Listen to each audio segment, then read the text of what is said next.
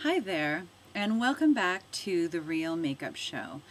I am your resident real makeup artist, Shawnelle Prestidge, and today I'm going to show you how to do a softer smoky eye, okay?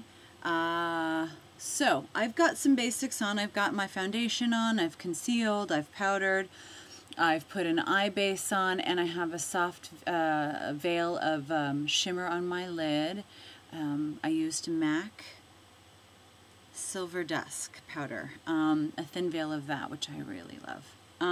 Okay, I think I'm going to start with a neutral palette and smoke it up. So I would say that this is kind of a beginner smoky eye, but by no means is it mean that you can't wear this as your ultimate smoky eye, or it's a gorgeous way to smoke up your eyes and add drama without having to add a lot of darkness, or blacks or grays, or and then we can go in other areas with color and all that other stuff. So don't feel diminished by the beginner smoky eye. I just say that because it's a great way to practice and work your way up if the ultimate goal is to wear black all over your eyes. So anyway, here we go. I am going to start with, I love this kind of brush for shadow. I love the way that it applies shadow. I love that way you can blend with it and control the product. So this is the brush I'm going to start with. I'm going to introduce it into a color called Wood Winged. Now, I'm just going to show you how I'm going to pick the product up. I'm going to just sort of dab one side in. I'm not working it around, getting too much product on there, right? Just a tiny bit to introduce a hint of it. And then I'm going to tap the excess off. This is essential so that you don't get all this sort of drift of eyeshadow down on your beautifully concealed under eye, your cheek with powder on it. You're ready to go. You don't want to have to deal with a cleanup. So first thing I'm going to do is start on the lid, at the lash bed, work it up under, move the fringe out of the way, work it up under the orbital bone. Now, if you're not familiar with the term orbital bone, it's that bone that we like to call the crease. But most of us don't have our crease. See where my crease is? It falls here. So, but my orbital bone is here. In order to effectively make your eyes look more open, if your bone is higher than where your crease falls, you pretend that your bone is your crease, okay? This is going to allow you to achieve all of your makeup goals. If you were to stick with this crease, if I was just to work with my crease where the crease actually is, the fold of the skin on my eye, nothing would happen. My eyes would remain small, would remain looking small, and everything would sort of get lost inside that fold. So this, using the orbital bone as a guideline for the crease, is what you want to work with. Okay, so creating dimension by adding depth under the bone and carrying that shadow and color up onto the bone and blending it in a desired shape. I tend to want to emphasize bringing it up and more open and bringing it out and working with the sort of angle of my eye. Okay? You see the difference there? Going to do the same on the other eye.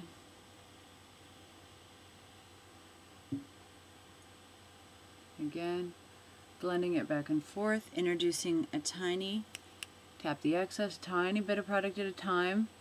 Don't be overzealous. Don't be afraid to take a minute to learn a solid foundation for technique, because then you can whiz through this. But if you don't get it right the first time, if you don't get your foundation right, if you just want to go in there and you want to get this black on really quickly and you get too much product on there, you're going to get really discouraged very easily, and I don't want you to do that. I want you to be able to do the smoky eyes of your dreams. Sorry that my fringe keeps getting in the way. I'm going to tuck it back. Okay, so we're up and under, up onto the bone. Again, you see where I put the concentrated amount of color? I bring that to usually the lid up into under the bone, and then whatever remains on the brush is what I use to sort of blend up. Okay, I don't grab more product to try to bring it up to that would just create a much more concentrated amount, and we don't want to do that. You can blend up, and that's how you get this beautiful blended look. So I'm going to take a smaller angle brush. I love this brush as well. That's what this one looks like. I'm going to put it against the white background. It's small and angled, but it's got a little bit of a density to it, and it's what is this bristle? I think this is squirrel. So, and it's densely packed, but it's not a fine, sharp, angled brush. This will allow me to blend color under my eye in a beautiful, easy manner. I can get a concentrated amount, but it will blend very easily, but I can still control it. And I want to make my eyes look bigger, so I'm going to start at the corner, take it down, experiment with yourself, see what works for your eye shape. Start obviously closest to your lash bed on the bottom, and then sort of gradually move away to see what desired shape happens for your eye, what becomes apparent to you. And yeah, just play with it in little incremental stages. Since I already know what shape I'm going for, I'm going to just kind of get right to it. Alright. So already we're creating a shadow. We're creating more of a sort of a smoky application, but it's with really subtle shades. So in order to make this a tiny bit more dramatic, I'm going to add a darker brown to this. Let's see. I think I'm going to use this lovely product called Shameless Shayna. It's a eyeshadow called, it's a Shady Lady eyeshadow by The Balm. Bring it over here so you can see it. I'll pop it open so you can see the pretty color. There it is. And this, again, picking up, oh, and now I'm going to go into the crease, and I'm going to use a bigger version of the last brush that I used. It's obviously fatter, more densely packed, it's bigger, it's got the same shape. Now this is going to allow me to get a lot more of a concentration of color in the crease quickly, but because of the bristle, it allows it to go on. Again, pick it up, tap the excess off, and then I begin under the bone.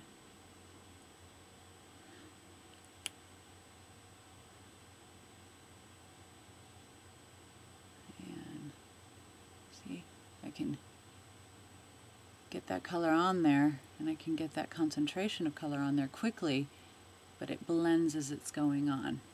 You see that? How it opens up the eye. I'm going to do that again. And I think what a lot of people need to know is that if you have a smaller eye or a flatter eye or hooded lid, which is how basically how you would describe my eyes, coming up under the orbital bone and up onto the orbital bone, especially in the inner corner, is essential. I know that a lot of people like to play to the outside without putting any contour in here, and that just makes the eye look flat and extended. It doesn't make it look more open. Okay, so try this on for size. I think you will open up a whole world of possibilities for your adventures in eyeshadow wearing. You see? Voila! We're already looking smoky. We've got a good shape going on. It doesn't look like too much. It's not too dark. And again, if I had a ton of black all over my eyes, it wouldn't be too much, but it might just be too much for certain people's taste level or what they feel comfortable wearing. So